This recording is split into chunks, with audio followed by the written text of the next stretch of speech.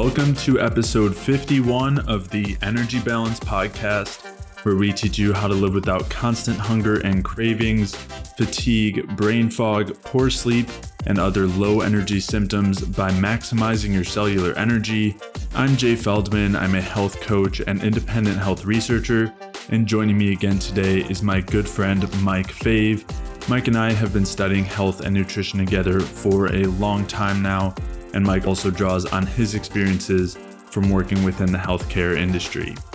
Today's episode will be part 3 of our series on men's hormonal health, where we've been discussing how you can improve men's hormonal health from the bioenergetic view. In part 1 of this series, we discussed calorie deficiencies, carbohydrate deficiencies, and protein excess, and how these interfere with men's hormonal health. And then part 2, we talked about how you can increase testosterone with saturated fats and also how you can decrease estrogen. So if you have not listened to those first 2 parts of this series, I'd highly recommend you go back and do that before listening to today's episode, where we'll be discussing how you can optimize exercise and sleep in order to build muscle. In specific, we'll be talking about the ideal types and amounts of exercise for building muscle and losing fat. We'll also be talking about whether exercise is the primary determinant of body composition and muscle mass. We'll discuss the minimum effective dose of weightlifting to build muscle, why stress and damage are not prerequisites for muscle building, and also some alternatives to weightlifting that will also lead to muscle growth, fat loss, and improvements in hormonal health. And this also includes a movement system called functional patterns that we'll be talking about a little bit. And then lastly, we'll be discussing why having six-pack abs does not necessarily mean that someone is healthy. If you're new to this podcast, then after listening through today's episode, I'd highly recommend you go back and check out episodes 1 through 7, where we took some time to create a foundation as far as the understanding of bioenergetic health goes. To check out the show notes for today's episode, you can head over to jayfeldmanwellness.com/podcast, where you can take a look at the studies and articles and anything else that we discuss or reference throughout today's episode. And if you are dealing with any hormonal imbalances, whether that's showing up as low libido or trouble with getting rid of stubborn body fat or trouble putting on muscle or any issues with the reproductive side of hormonal health, or if you're dealing with any other low energy symptoms, whether that's chronic cravings and hunger, fatigue, or chronic pain, or digestive symptoms like bloating or inflammation, or if you're dealing with other symptoms like brain fog or insomnia or poor sleep, or any other sorts of low energy symptoms or any chronic health conditions, then head over to jayfeldmanwellness.com/energy, where you can sign up for a free energy balance mini course, where I'll explain how these different symptoms and conditions really come down to a lack of energy. And I'll also walk you through the main things that you want to do as far as diet and lifestyle are concerned, so that you can maximize your cellular energy and resolve these symptoms and conditions. So to sign up for that free energy balance mini course, head over to jayfeldmanwellness.com/energy. And with that, let's get started. So a huge factor when it comes to not only hormonal health, but also some of the effects of hormonal health in terms of body composition is exercise, where, I mean, I guess you could just say it's just another means by which people are trying to improve their body composition, definitely trying to put on muscle. And a lot of what we talked about already plays a huge role in that. So I guess that's probably a good place to start, is just, I get so many questions, or I've gotten many questions about what type of exercise is ideal for building muscle or losing fat or for some sort of result. And they'll ask about particular parameters, like what particular types of exercise, what intensity, how much volume, how long should the workouts take, how many days per week. And there are several factors to consider here, but before we even talk about some of the details as far as types of exercise and everything, I think it's worth mentioning that, I would say that by far the main factors that are going to drive changes in body composition when it comes to muscle mass and body fat are going to be things like nutrition, and which of course is not as simple as just getting enough nutrients as a whole, but everything that we've discussed these last few episodes is going to make a huge impact when it comes to body composition. far beyond small tweaks in exercise. So I guess what I'm trying to say is that so often we can get caught up in the minutia of a particular study looking at, a 90% intensity versus 85%, or, an extra 3 sets per workout or something like that. And in reality, those things are going to have a much smaller impact on body composition compared to a lot of what we've already talked about. Yeah. I think a quote that summarizes this very well is a quote from Stan Efferding. And it's essentially, I'm going to butcher it, but it's along the lines of, if you sleep 5 hours a night, but you're worried about your creatine intake, you're an effing idiot. That's essentially what his point of view is. And I mean, if you know who Stan Efferding is, he has they call him the world's strongest bodybuilder because he's a powerlifter bodybuilder. And so his background is like pretty serious in that stuff. But and he has a dietary strategy called the vertical diet, which actually incorporates Ray Peat's components. And he's mentioned Ray Peat numerous times, and essentially saying that this paradigm is a paradigm that works. So, but the whole basis behind his vertical diet and his paradigm is being able to recover. And that's something that he focuses on really strongly and making it a priority. And all of the elements he talks about are, besides looking at labs, but also eating enough carbs to recover, making sure you're having enough protein, making sure you're getting enough sleep. So I think the best place to start before we even get to talking about what to do with exercise is you need to be able to recover from that exercise. And that's something that both you and I think have had to learn the hard way. Because there was a period of time where we were and we got big, and we were both, around 215 pounds, 220 pounds at 6'2". So we had gone to like a pretty big size, but we also started to really beat up on ourselves. And that's when I think there's a period of time where we almost broke ourselves from just lifting heavy every single day and not really sleeping and trying to go to class and study and participate in whatever things we were participating in, and just like beating ourselves down. So the most important point to hammer home to start is that recovery, and being able to recover from your exercise is extremely important. And that's the foundation of everything from there. So we talked about diet first. That's really important. And the reason why this is so important is because your recovery dictates, or your overall allostatic load, or the amount of stress that your body has, dictates your hormonal profile to a large extent. And so there's multiple balancing factors involved in that: stress, sleep, diet, supplements, and then also within stress you have the exercise load. So you want to have everything sort of dialed in if you want the optimal result. It's not just about hammering away at the gym as many sets and reps and increasing as much as possible. The baseline has to be that your hormonal profile is in line first. Yeah. And in talking about our experiences, I think at least for me, something like an experience that highlighted this much more was actually just the first several years that I was lifting, where I wanted to put on a lot of muscle and really struggled, where I've spent too much time in the gym, you could say, doing workouts that could have been better. But the biggest thing was I was eating nowhere near enough. And I remember being told that I wasn't eating enough and just not believing that was the case. And, knowing that I didn't have the 8-pack abs that I wanted. So thinking that if I wanted to build muscle, but also have those 8-pack abs, I couldn't be eating more than I was. And that was the opposite of the case. And eating more helped a ton with being able to put on muscle. And you mentioned when we were getting up to 215, 220, I mean, we would not have been able to get there had we not been eating a lot. We were eating enough there to actually support muscle growth and strength building as well. Yeah. That was like 5,000 calories a day for a while. Like even when we didn't want to eat just to put on, and that's not what we're recommending here. I want to make that clear. But that was an important factor that like allowed us to get to where we were.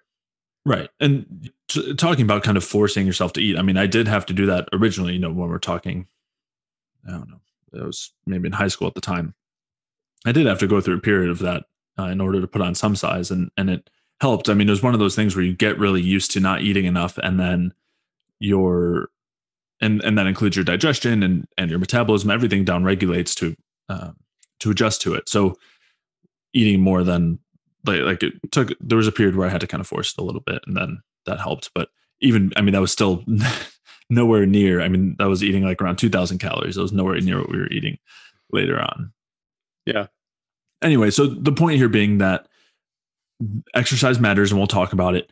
But the basically putting on muscle and maintaining muscle are going to be determined largely by our hormonal state, which is impacted by exercise, but is also heavily impacted by all these other factors that we've discussed. So with that in mind, as long as we're giving our muscles some sort of stimulation, that's generally enough to build muscle if those other conditions are right, or are in a good place. Especially if you're a beginner. When you're a beginner, you can pretty much go in the gym and not really know much about what you're doing and still make some progress just because the body is completely not trained at all. So in that situation, you could pretty much do anything. There are minimum effective doses that have been borne out of the research as far as volume, sets and reps, rest, multiple factors along those lines. How much volume per certain types of body parts, whether it's larger muscle groups like pecs or lats, and we can go into a lot of that stuff. And I just think it's really important to hammer home the point that all the other factors become important first, and what your state is first, and then you can adjust your training volume and what you're able to do based on the amount of stress, the load of stress you have going on in your life. And I can, even for example, for me currently, I have a lot going on currently with work and multiple other things simultaneously, that doing workouts that I could have done when I didn't have this going on would currently crush me. Like, I wouldn't be able to recover well. Going into the gym and doing the hour workout and lifting heavy, and then having hypertrophy sets after, and then sleeping 4 hours in the night, and then working the next day for 13 hours. Like, I won't recover. I'll just basically be beating myself down. So that has to be modulated. So as far as, if the idea is to maintain a lifestyle and circumstances that allow you to train like that. And that's why a lot of bodybuilders would tell you it's a lifestyle. What they do is a lifestyle. You have to be dialed in other areas of your life if you want to optimize that one area of putting on and building muscle. Now, for most people who want to build muscle and who want to look good without their shirt on, have some biceps, have their chest developed, have some abs, it doesn't take as much work as you might think, especially depending on where you're coming from, right? If you have a lot of weight to lose, like if you're obese or you have a lot of excess belly fat, that can be difficult to lose, especially with fatty liver and things like that. But for the most part, getting to that point and maintaining it shouldn't be so difficult unless you're depending on your context. So it doesn't need to be and I say that because my point being is, you don't have to be in the gym 6 days a week for 2 hours at a time, just doing a body part a day and slamming back 300 grams of protein. And we talked about that earlier with diet. So one of the things I want to point out is Charlie Francis, who was he was an Olympic track coach. He was the trainer of the Olympic sprinter Ben Johnson. I actually, when I was very into working out and exercise and whatnot, when I was running track in high school, I got a copy of some of his books. I basically purchased them off his website. And the basis of his training, or his theory, focused around recovery. So he had 3 days of intense workouts that were really intense, that forced the adaptation, but then also everything around that was built for recovery. So he didn't do more. And in a lot of other situations, there's a lot of things that are done with athletes. They're working out like 2 a days type of thing. Mm-hmm. So his priority was getting Ben very strong, and then just training that into his speed and sprinting, and then whatever the strategy was for running his 100-meter race.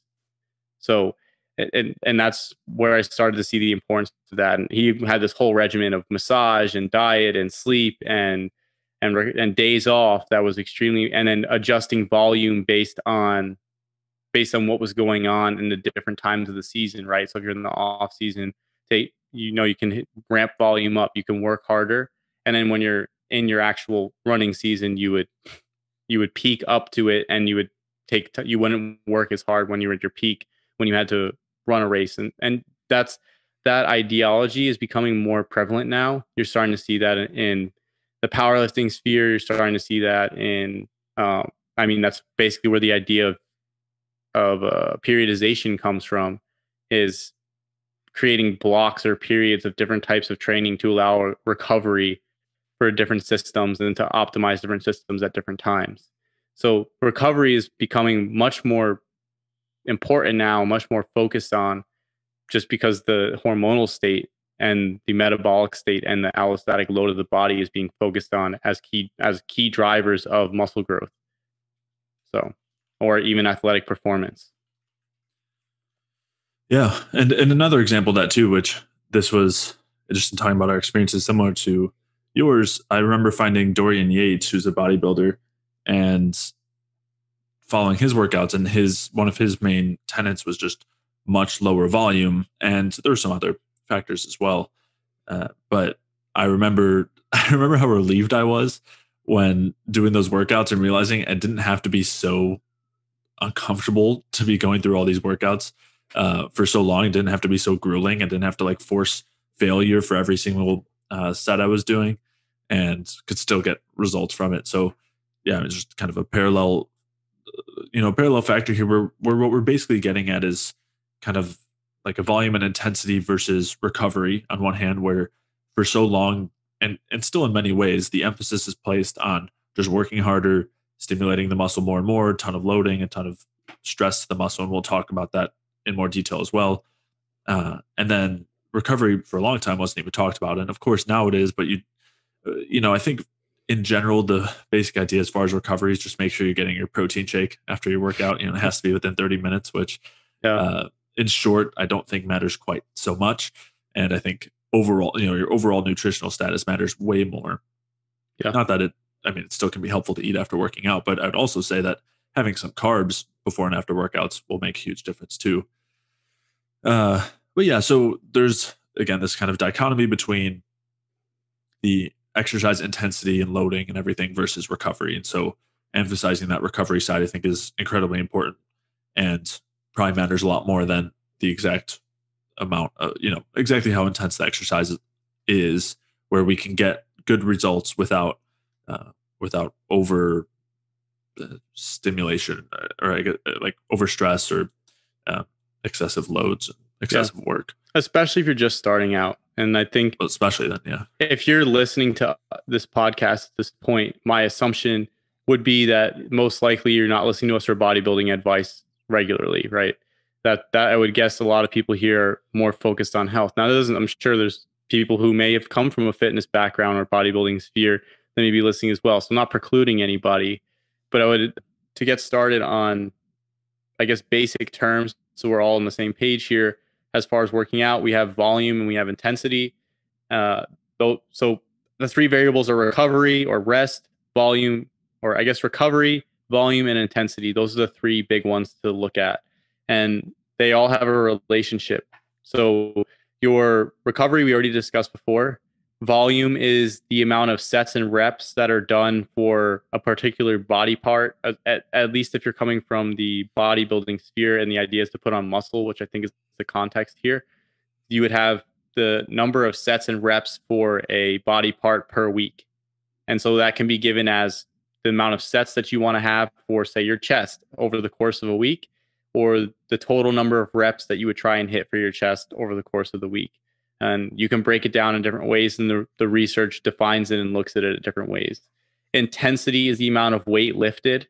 So it's usually a percentage of 1 rep max. So 90% of your 1 rep max. If your 1 rep max is 100 pounds on your bench press, then 90% would be 90 pounds. And then with each percentage, there's a certain number of reps that tends to go with that percentage, right? So if you were going to do 3 reps, I think it's usually like 93% of your 1 rep max, right? So you would do your 90, if you're doing dumbbells, you can't break it up as much. So if you had 90-pound dumbbells, if you wanted to do your 93% for 3 reps, you would do the 90s for 3 reps, right? If your 1 rep max was 100. If your 1 rep max is 100, and you want to do 3 reps, you would do the 90-pound dumbbells 3 times. So based on the percentage of the 1 rep max, you basically get a gauge of what weight would work for you. So was that clear enough? Yeah. Yeah. Okay. So with volume and intensity, they kind of have it's not necessarily an inverse relationship, but the more intense you go, the less volume you technically can handle up to a point. It's not exactly inverse, right? It's just, and it makes sense that if you're going to be, you can't lift heavy weights for every set all day long. There's only so much that your body, particularly your nervous system with the heavy weights, can handle. Because that's usually, as far as the theory behind it, the nervous system is what fatigues with heavier weightlifting. And then obviously there's a strain on your joints, like a pretty heavy strain on your joints. So that needs to be kept in mind. With hypertrophy training, or with a focus more towards volume, you get more volume in total, but the weight is lower because you're doing more volume. So they tend to that's sort of the crossover, right? So if you want to, and so that doesn't mean that you only choose between hypertrophy or you choose for intensity. Basically, there's like a happy medium depending on what you want to do. So with hypertrophy training, the idea of 3 sets of 8 or 3 sets of 10 or 3 sets of 12 or those, that's generally the range that has been found for the most part. I mean, there's studies all over the place for that, but like if you wanted to sort of average it out and just get a general idea, the idea of 3 sets of 10 is where you would see, like for a typical exercise like bench press would be considered hypertrophy. Whereas if you want to do strength, you could be looking at, depending on your skill level, you could be looking at somewhere from 5 up to like 8 or 10 sets of 3 to 1 rep maxes on the bench press. And that really depends on what you're doing and in what phase of, if you're periodizing, which is different blocks or different specialized blocks of training over time, you could break it up and have different number of sets or anything like that. So you can get like very in depth with it. You can go look at periodization. But the reason I wanted to lay all that out is so that we can have like a basis for discussing some of the volume, or in terms of how to set up a workout routine based on some of the research discussion of volume and intensity. Just so that there's guidelines, right? They're not hard and fast. They're just guidelines. It's the same thing with looking at the dietary recommendations that we talked about, of 0.6 to 0.8 grams of protein or anything like that. So, yeah. And so before we talk about some of those general guidelines, as far as somebody who's working out in the gym, just a couple. So we kind of talked about the principles of like how important recovery is. I also wanted to talk about this talk about muscle building, which is hypertrophy, and this concept of mechanical loading versus damage and stress and the different types of hypertrophy. So myofibrillar hypertrophy versus sarcoplasmic hypertrophy. And the reason why this is important kind of goes back to what we were discussing earlier, as far as the stress not being necessary and what's kind of, the minimum effective type dose for building muscle. And so this, one of the kind of common, some of those common tropes, some of the common ideas as far as muscle building involve, doing sets to failure. So extremely high reps, or doing them, doing a whatever weight you can do for as many reps as your muscles can handle. And that's what's going to lead to muscle building. Or another aspect of that is focusing on the eccentric part of an exercise. So when you're doing an exercise, you have the concentric and eccentric portion. The concentric is when the muscle is shortening. So if you think of a bicep curl, that's when your arm is going up. You're curling the dumbbell, if it's a dumbbell. And then the eccentric part is when you're lowering it down. And so a lot of people also talk about emphasizing that eccentric portion in order to increase hypertrophy, increase muscle building. And so they'll talk about, counting how many seconds down you're going, and maybe it's 2 to 4 seconds down. And the problem with, I guess what's kind of being parsed out in the research now is that it seems that these types of exercise or aspects of exercise that create a lot of damage and create a lot of stress do cause hypertrophy, but it's a different type of hypertrophy, which is called sarcoplasmic hypertrophy, which instead of involving an actual building of protein in the muscle, which is the myofibrillar type of hypertrophy, instead it's basically an increase in, I mean, it's still an increase in protein content, but also other like resources in the cells. It's basically improving the muscle's ability to handle stress as opposed to improving its necessarily its strength or its ability to create tension. And so sometimes this involves swelling. It can also involve basically increasing the like some of the nutrient availability needed to handle that stress. But it tends not to be the type of hypertrophy that we want to focus on. Whereas instead we want to focus more on the myofibrillar type of hypertrophy, which is basically increasing that contractile muscle, which allows for an increase in strength. And so that's going to happen more with a focus on the muscular tension. So how much weight you're lifting, for example, or how frequently you're lifting it, as opposed to trying to create as much stress or damage as possible. And again, this kind of definitely intertwines with the idea of focusing on recovery as a huge part of this, but also the idea that it's not necessarily the stress or damage that's required for building muscle. And instead, just the tension alone is enough of a stimulus to build muscle. Yeah. So, and the reason I tried to parse out the difference between volume and intensity before is so that we can basically give the recommendation.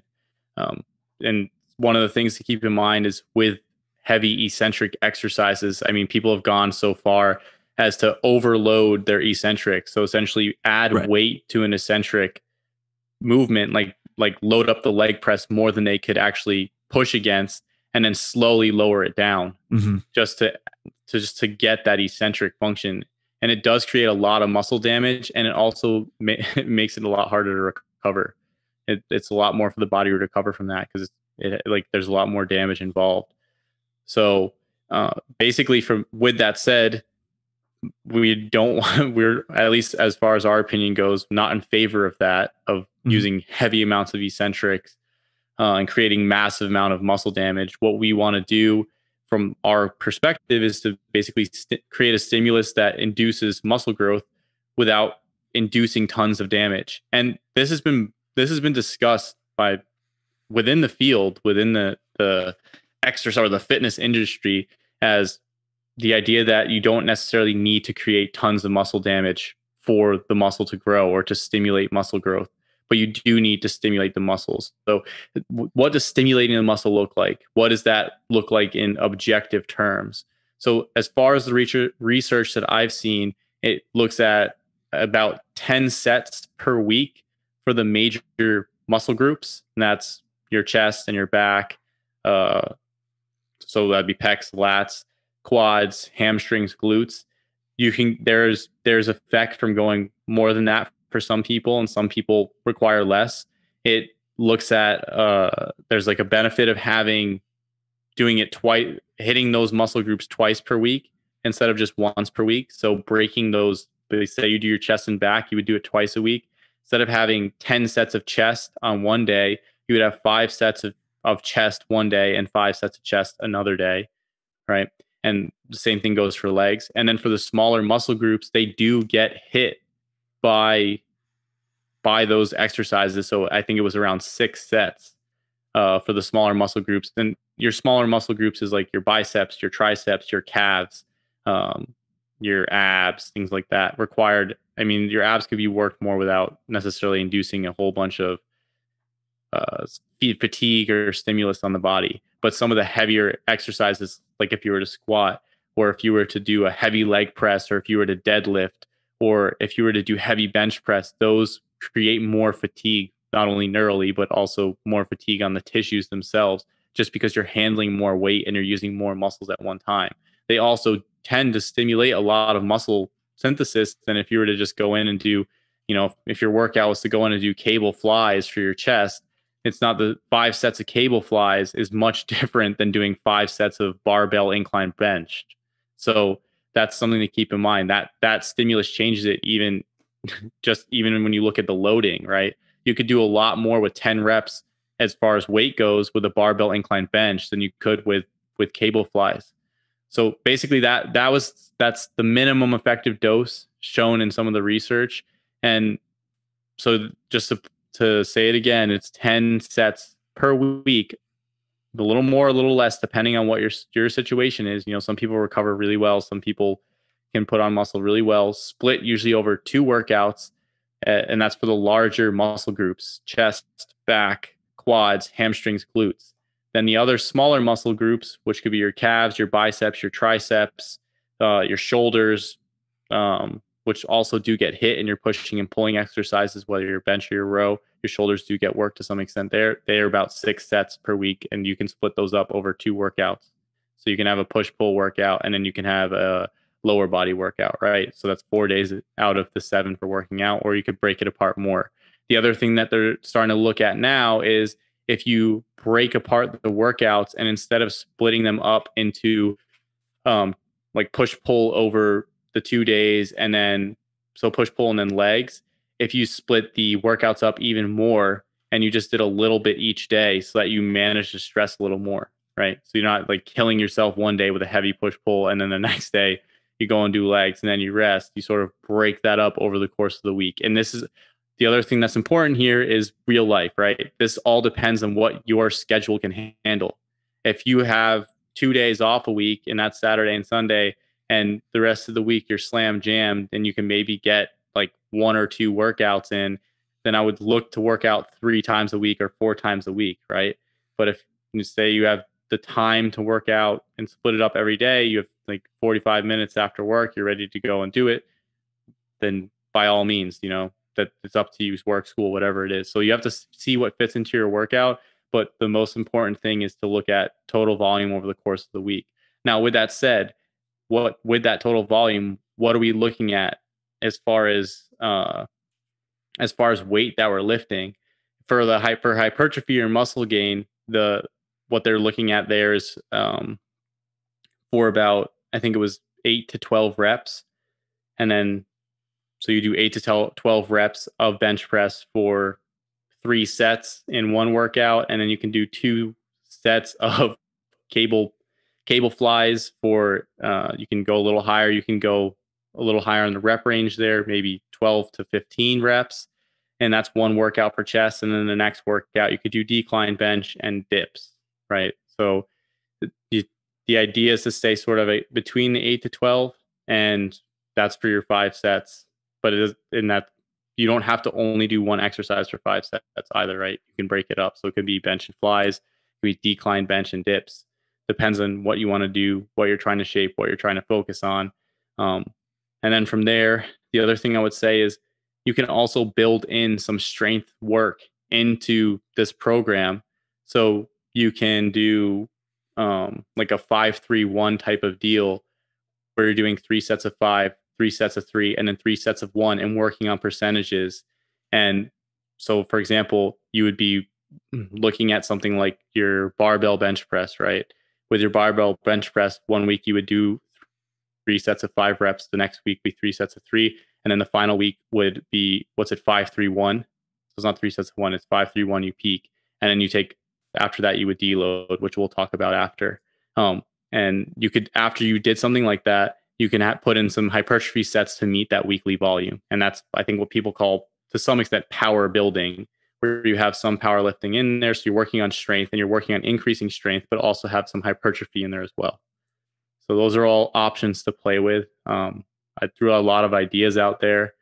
So, and that's sort of how I've set up my workouts in the past. And I know that's how you set up your workouts in the past, particularly for bodybuilding stuff. So just something to keep in mind there. And that was something that actually worked for us pretty well because we were increasing strength. So we were able to increase weight on the hypertrophy exercises. And by increasing weight on the hypertrophy exercises while increasing strength, we were able to actually put on a decent amount of muscle mass fast while we were eating enough. Yeah. And we were periodizing too. I mean, we threw some different factors in there, but yeah, I mean, those are all helpful starting points, and kind of guidelines. And I think that the 10 sets per major muscle group per week is a helpful guideline, especially. Along with that too, I mean, again, just I guess kind of recapping some of the main points is focusing on some of those larger muscle groups, not needing to force excessive amounts of exercise beyond some of these kind of minimum effective doses. Um, Along with this too is not always needing to go to failure. So I know you're talking about intensity earlier, and the percentage of your one rep max and how that correlates with the maximum number of reps you can do. But you also don't need to be going to failure with each set. Yeah. Well, built into 531, the 531 program, because we've tried out a bunch of powerlifting programs, right? So we did starting strength to start, and then we moved to 531 after that.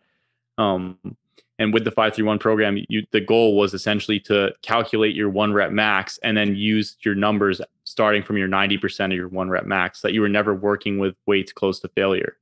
Mm-hmm. That's true. And so, I mean, along with this too, there are a lot of ideas there for structuring your own workout for people who are not familiar with these things and don't want to go to, don't want to create the workout themselves or anything. Finding an average workout, I mean, when it comes to building muscle, if all these other factors are in place, I don't think it matters too much as long as you are focusing on, big muscle groups, major, complex movements, deadlifts, squats, bench press, things like that. That's going to be pull-ups, dips. Those are going to be the biggest bang for your buck sort of thing. And so from that perspective, it doesn't, you can pull up many different workouts and get results on a ton of different ones and modify them based on how you're feeling and continue to experiment with some of the things that we've discussed and going from there for the people who aren't creating their own workouts, which a lot of people are just looking for something to follow. So, whatever it is that they're already doing or looking towards any of the fitness apps, I think is fine as a starting place. And what I wanted to transition to talking about as well is just that the most important thing here is getting some sort of relatively intense stimulation on the muscles.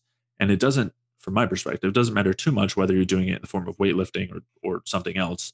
Weightlifting is just helpful because it's a little more controlled. And so you have more, you can choose exactly how much stimulation you're getting on each muscle. I mean, that's what it basically is. Were you going to say something? Oh, I was just going to say it's just set up for that, right? It's the weights and everything are built, and the machines and everything are built so that you can focus on individual muscles. And then basically it's very reductionistic, the entire idea behind it, but you can find out how many sets and reps you need to stimulate the muscle in general, and then just sort of work at it from there. So as far as like looking good and building a lot of muscle tissue, like by all means, lifting weights and bodybuilding stuff and all the machines are excellent. You have to be careful, right? Like doing really heavy back squats can take a toll on your spine, especially if you're not doing it correctly. So those are always things to look out for as well. Or you can get really hurt benching. You go too heavy and you don't have somebody to spot you. So those are things to keep in mind. Or deadlifting will hurt your back. So you have to know what you're doing, but everything was set up for that purpose. Now, as far as like athletic ability and all that type of stuff, do those things help? Yes, but it's like the movements you're training are very reductionistic. They don't fall within plane. So it depends on what your goal is. But as far as hormonal stimulus, having a lot of muscle mass and putting it on like that, bodybuilding is one of the best ways to do it. It's just depending on what your goal is. Right. And right, exactly. And along with that, there are a lot of alternative things that can be done that will still lead to muscle growth that don't have to involve weightlifting. And basically what I would say the important part here is having just some amount of intense muscular stimulation. So pretty much any sport that you do, pretty much anyone, of course, something like golf is just an example. Like you're probably not going to be getting enough where you're going to be building a lot of muscle, at least in most areas, maybe, a lot in the forearms and like your obliques on one side. Right. You're all wound up on one side. Right, exactly. But most intense, most sports which have that intensity component, a lot of, quick movements and things are going to, would have enough stimulation there to build some muscle. Again, it might not be as much as a bodybuilder. Yeah, exactly. But that's not everyone's goal, and not everyone is interested in weightlifting. Yeah. So the most important factor here, zooming out from just the weights, would just be getting some amount of intense exercise in. I would say at least 2 times a week, ideally closer to 3 or 4, if not even a little bit more. I would say that's going to be really important for building muscle. And again, there's a lot of options there. You can try something new as far as sports go. Yeah, martial arts. Yeah, martial arts is always a great one, and that can include boxing, kickboxing, and all of that. Tennis and swimming and I don't know. There's a lot of options. Basketball, whatever. Yeah. There's sprinting if you want. One thing I would say to stay away from is long distance running. If as far as building muscle or having a positive hormonal response, I don't think that that's a good thing. Right. And that's just based on the research. I mean, I do have a bias. I hate long distance running. I'll just put it out there, right? I never liked endurance sports or exercise. So take what you will from that, right? I've been in the gym. I never ran on a treadmill.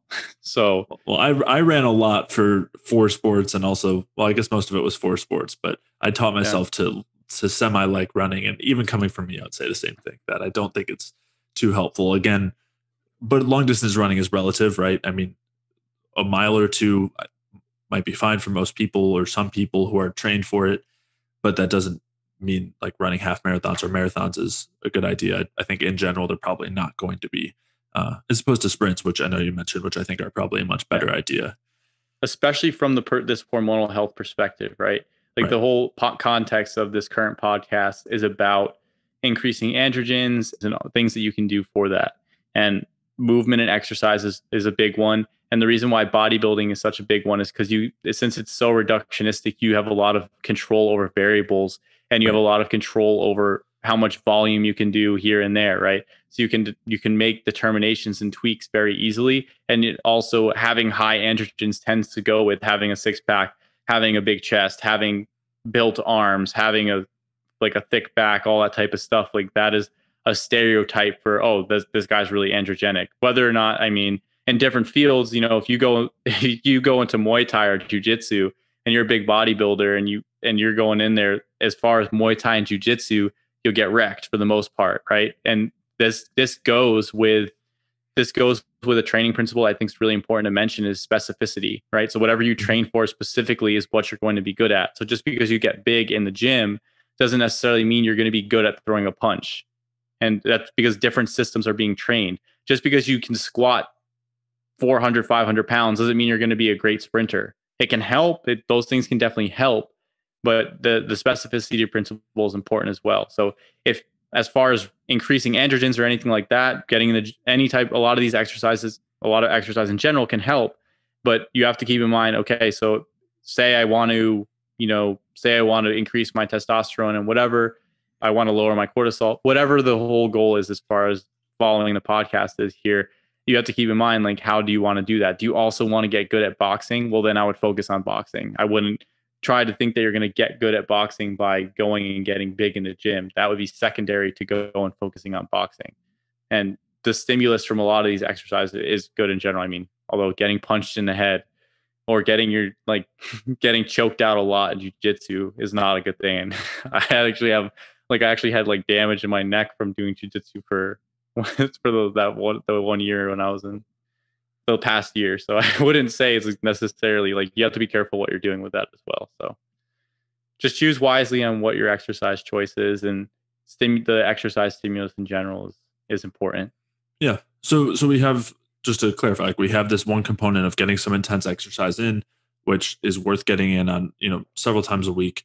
And then in addition to that, and I guess, so before we talk about the next component of exercise and movement, I do want to also mention that I think functional patterns it's a movement system, basically, that in a form of exercise, if you will, that I think is worth looking into for people who want to focus more on being able to move well and perform exercises that are built around human movement, as opposed to what you mentioned earlier with weightlifting, where a lot of the movements are based around either stimulating a particular muscle in a particular range of motion for reductionist purposes of just building the size of that muscle, or it's built around moving large amounts of weight in certain planes of motion for, you could say no.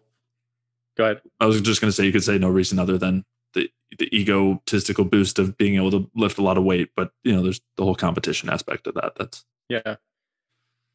But the functional patterns follows, to a large extent, Thomas Meyer's work with myofascial lines, which is also a really interesting concept. So I would say functional patterns to some extent is almost like the Ray Peat of exercise, if you want to put it that way, just like the way of thinking. It has a more integrated, holistic sense of thinking. But it really, again, it all comes down to what your goals are, right? If you want to be a better mover. And can you build muscle with functional patterns? Yeah, I'm sure you can. There's some guys who work in the functional pattern or are trained in the functional pattern sphere, have a decent amount of muscle mass. I mean, a lot of them are wrestlers though, which is a different story, but there's different context there. But you can build muscle with that. I don't think it's going to come on as quick as if you hopped on a bodybuilding regimen. So you really have to narrow down what your goals are with exercise. But the overarching goal, I know we keep saying, is just that the stimulus is important itself, right? So getting some exercise is important itself. And for people who don't really want to exercise that hard or are not necessarily interested in exercising, hiking, going for a walk, throwing a frisbee around, playing with your dog, all just moving in general is very helpful. Getting some time in the sun, going for a swim at the beach, all of those are exercise, without necessarily having to be this idea. And I think we've talked about this before, this idea of like a structured, regimented program that is your exercise and that you have to do, right? It can just be something that you enjoy. I know a lot of people, I'm going to go play basketball with my friends every Friday night at the Y. That's something that's common for a lot of guys, just to stay in shape. And that's fine as well. For a lot of people, the enjoyment aspect is also really important. Absolutely. Some people really don't like working out in the gym. Just is how it is. Some people would much rather go play soccer with their boys or anything like that. Yeah. Yeah, for sure. So with all that in mind, from the hormonal side, from the body composition side, having some intense exercise on a pretty regular basis is helpful. As you were mentioning also, it's helpful to have, and to emphasize this further, it's also helpful to have movement outside of that structured exercise where we're not sedentary the rest of the week when we're not working out or playing basketball. And this can be simple things like just making sure you take a walk X number of times per day for 10 minutes, or using a treadmill desk or a stand-up desk, or where you're sitting and standing, or just moving around a little bit more, just placing an emphasis on not being quite so sedentary as we tend to be nowadays.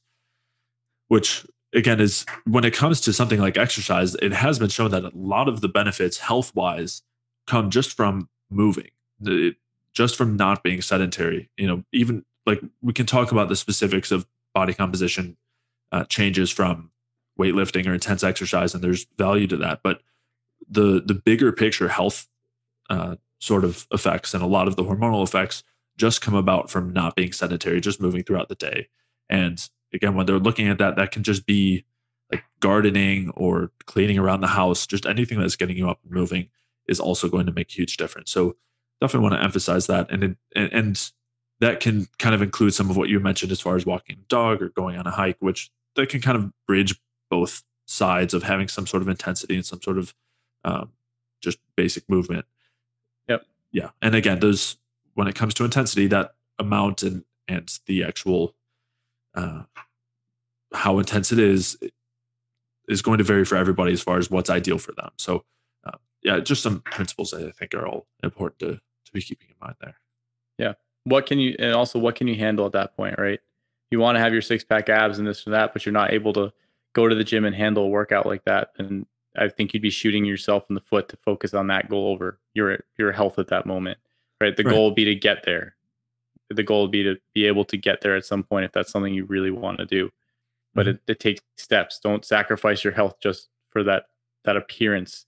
And I think it's important to point out here that a lot of people equate that with health, right? Being really lean I know we've talked about this in other episodes. It doesn't necessarily mean like, while that image is what's presented, the ideals I think are slightly skewed in like our current culture for how women are supposed to look and how men are supposed to look. I mean, for the amount of work that goes into a lot of those guys gracing the covers of Men's Health and Men's Fitness for us, just besides their actual own work and maybe whatever they might be using, if they are using something, just the amount of editing and lighting and shading and makeup and whatever and pump that they had before they did it. I mean, right. In a lot of cases, it's especially nowadays because online it's gone out of control. I mean, steroid use is pretty rampant, and without a lot of people disclosing the use, and people are looking up to these people. And it's like, if you take a bunch of steroids, it's kind of easy to get away with more, right? Because it's like having a high hormonal testosterone or high androgenic profile, regardless of what you do. Right. You could not sleep, but your testosterone is still going to be elevated. You're still going to signal anabolism. So those are things, some of those things, like, they really do make a difference. And that's directly altering the hormonal profile. And I mean, if that's what you want to do, by all means, that's your choice, but there are risks with that. Our goal here is to alter the hormonal profile indirectly through lifestyle means. Exactly. And again, I think that's important to recognize how much changing hormones can affect body composition and muscle mass. As obviously people understand that when they're taking something exogenously, but in the same way, anything you're doing as far as nutrition or sleep, as we'll talk about, or anything else, is going to affect your hormonal state. And just to clarify, of course, this is starting on that energetic level, and the hormones are just representative of that, but it kind of signals of that. But yeah, so that's going to make a huge difference. Another thing as well that's important to point out when you're looking at whoever's on the cover of whatever magazine or whoever's on Instagram is that fitness does not equal health, and a six-pack doesn't equal health. And so many of the people who are in those states are dealing with a ton of different health issues. Yeah, I know both of us know people who, somewhat personally. I know who some look people amazing. personally. Yeah, they look amazing, but they have some like serious symptoms going on, whether it's bloating, gut issues, menstrual issues, mood disorders. It's people. I think it's important to realize that people's bodies have tendencies to break down or deal with stress in different ways, right? So somebody could look absolutely amazing. And I've seen this in the hospital. I've had patients that look absolutely amazing. And then you get their medical history and you're like, wow. And it's just, it's like, I can't believe you have all this going on. Like, you look great. And it's just people's bodies handle it differently. Their predispositions are different, right? So it's just something to keep in mind that, we don't always know what's going on with somebody else. We don't know what their context is. And it's kind of hard to take somebody's context and how they look and what's going on with them and graft it onto yours and think that you'll have the same results that they will if you do what they do. I know that's an implication for a lot of people. And I think that gets a lot of people in trouble is, if I do this or I do that because this so-and-so does it and they look that way, then I will automatically look that way as well, or I'll be healthy as well.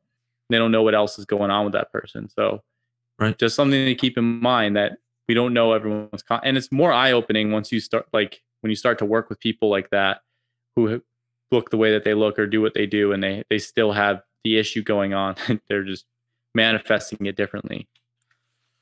Yeah. And along with that too, is when you have this conception of that being your goal and the assumption that that also means good health, it's important to note that improving body composition takes time, even if you're doing it in very unhealthy ways.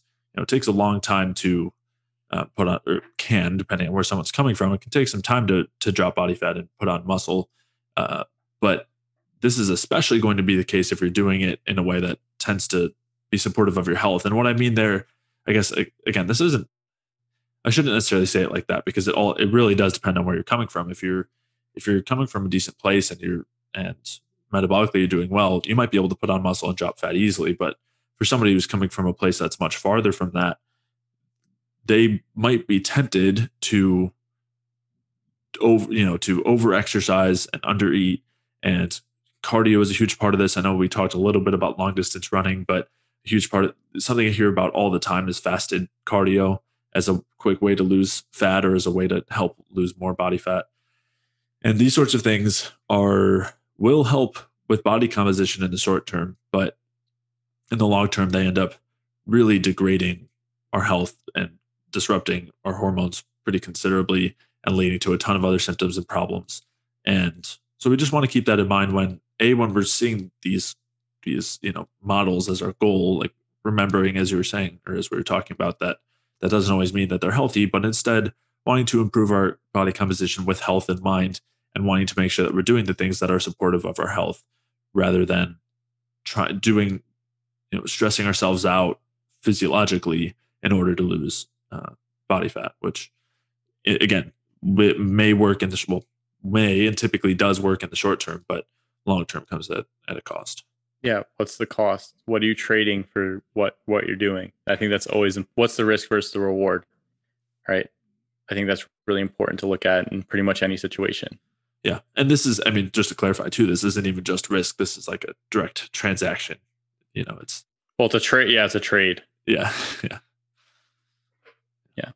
So along with this, talking about this transaction between stress versus basically talking about stress versus health and how we want to be doing things that are supporting us hormonally and supporting us with body composition, but doing it in a way that's supportive metabolically and that's not coming at this major cost of stress.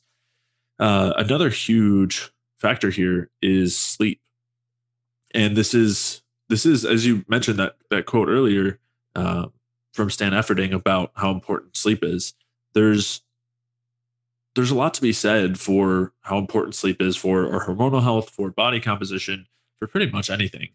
And it's funny because that's a perfect example of that transaction that a lot of people are making, where they're trading in sleep for the opportunity to stress themselves out with excessive exercise, where instead of sleeping for 6 or 7 hours, which it already should be more than that, they cut it down to 4 or 5 so that they can get their cardio in the morning or full workout in the morning, whatever it is. And in reality, that's going to be harming you, at least in the long run, a lot more than it's helping you. And even in the short term, it makes it a lot harder to improve body composition than if you're actually sleeping enough. And so we did an episode talking about sleep before, so I will reference that. And there was a couple of studies that we talked about in that episode. One that was showing that they were looking at two groups, one that averaged 5.5 hours of sleep per night and one that averaged 8.5. And the ones that averaged 5.5 had less fat loss. They had 55% less fat loss, and they had increased the loss of fat-free mass, so muscle, bone, whatever, by 60% compared to the group that had slept more. So those are large percentages there. Yeah, those are huge numbers. Yeah, just from a difference of 3 hours of sleep, and that's 5.5 to 8.5. So for people who are maybe on 6 hours of sleep and feeling like they're fine with it, it might be worth considering, adjusting those priorities and recognizing that might be something that's really holding you back. Or taking your current priorities into consideration, right? If you want to look a certain way and you want to perform a certain way, you need to sleep, right? Yeah. So getting that extra 3 hours may actually increase your productivity, and you will gain those 3 hours back during the day instead of staying up late. Although, to be fair, I think sometimes life just gets in the way, right? And I think both you and I, we know the benefits and we know the problems of not getting sleep. We've both read the research, and sometimes just the situations of life. I mean, we get it. There's times where I can only get 4 hours with what's going on between school and work and whatever else is going on, like managing everything. It's just I have this assignment. There's this essay I have to hand in, and it's due by 12 and needs to be done. And then I have to go to work tomorrow, wake up at 5. So it's not good. You definitely feel it. Definitely beats down on you. But sometimes, sometimes it just is what it is. Ideally, the preference would be getting at least 7, 8, 9 hours of sleep, and then try and make it up the days later on. It's like, oh, I got 11 hours that day. I'll be all right. Yeah. No, I agree. I've gone through periods similar to that. I mean, I've gone through periods where I've either not emphasized my sleep as much, or just been, as you mentioned, in situations where it was, it fell lower down in priorities, however you want to put it.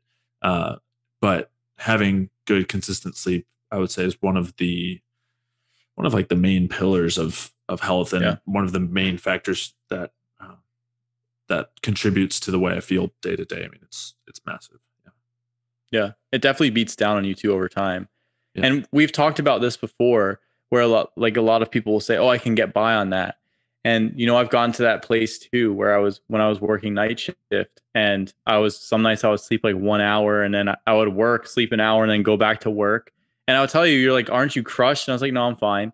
And it's sort of just your body gets a new set point. But when I finally got off nights after 1.5 years, and I was able to sleep again, I was like, wow, I feel so different. I literally, and I think that's probably, night shift is probably one of the worst and I'm not picking on anyone at nights. I work nights. But night shift is probably one of the worst things you can do for yourself sleep wise. It's so difficult to get good sleep, and you're constantly just like, well, at least for me, even though my schedule was dialed in, I was still having a real higher time with sleep. And when the sun just comes out, you just want to be outside. You want to see the sun. So that always made it hard. But yeah, I think overall, like the body gets into a new set point, and you don't feel the drop in performance or you don't feel as much the decrease in feeling good, or the new symptoms that come up, like this sort of just slowly crop up on you. And then you don't know, then you're like, oh, what's going on? And you can think back, you can take some like stock of your situation and be like, wow, I haven't been sleeping for a couple days now. And it's like, yeah, I need to reprioritize myself. At least that's something that I've done. Yeah, I was going to say, I hope that most people listening aren't quite that far in. Hopefully for them, it's like, oh, I just got 6 hours for a couple of nights instead of 8. Yeah. But yeah, and it definitely is one of those things with that kind of set point. And a lot of times you don't realize it until you go back. So maybe for a while you were sleeping only 5 hours a night, then you start sleeping 8 hours a night. And you maybe notice some differences. But then if you were to go back and only be able to sleep for 5 hours one night, you notice that. You notice that effect for sure. You wake up like somebody smacked you, just like yeah. And with all this in mind, I know a lot of people have trouble falling asleep and staying asleep. And a lot of what we talked about in these earlier episodes will make a huge difference, whether that's not overtraining or making sure you're eating enough or getting enough carbs or getting enough fat. Those are, I would say, probably the most important things. Being exposed to sunlight is really important with that as well, especially for setting circadian rhythm. Like if, in my experience, at least, sitting inside all day long under the fluorescent lights is one of the worst things I can do for my sleep, especially. And this isn't picking on anybody, but in days where I've had my trainings for orientation, and I've had to sit there for the whole week, 9 to 5, just going through PowerPoints under the fluorescent lights. They're like 3 feet over my head. And I'm just like, wow, this is absolutely terrible. And I have a hard time sleeping just because of the environment. You're not moving, you're sluggish, you have no access to good light. You're in this, usually the environment, at least in the hospital, is pretty sterile and cold. So they have the air conditioner on all year round. I don't know. They always manage to keep it at like 50 degrees in there, but yeah. So the sunlight part, I think, is really important for setting circadian rhythm and for improving sleep. And then the other thing I want to point out here, and this is tailing around back into exercise, I don't think it's a good idea to go and try and do a full workout after you only slept 4 hours. I think you're digging yourself, especially if you know that you won't be able to sleep the as many hours as you need the next night. And I say this from personal experience, where I slept 4 hours, I worked that day, and then I tried to go do an arm workout, and then I only slept 4 hours and went to work the next day. It's not a good thing. It actually just beats you down, right? So I would say that avoiding things like that is important. I think the sleep overall is more important than making sure that your biceps and your triceps are hit on the perfect program that you wrote out. And I'm saying this all from experience. I think the top priorities, I would say, would probably be making sure that your sleep's in order, making sure that your diet's in order, and making sure that you can get some access to sunlight at some point, or manage your stress to some extent. So be able to have that time to unwind. I think that's also a really important one for a lot of people. And I also think that's a really important one for helping people sleep, that's personal. I come home after however long my shift is, 13, 14, 15 hours, and I can't sleep because I'm wired just from going. So I think having that time to just sit down, unwind, even if it's 30 minutes, even if you can just close your eyes and just focus on your breath for a little while, I think that's extremely helpful in bringing down the excitement or the overstimulation or whatever it is. Yeah.